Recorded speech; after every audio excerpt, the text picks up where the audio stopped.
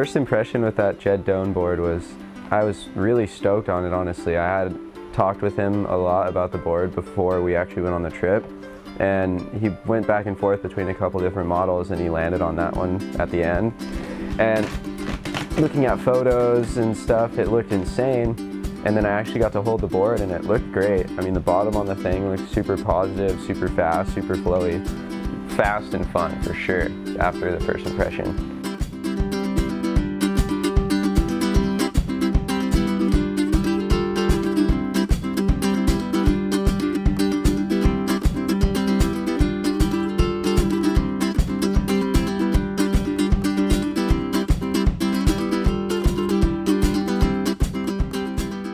I'd probably ride the Jed Doan in something smaller, flatter, open-faced, carvy, long lines, nothing tight.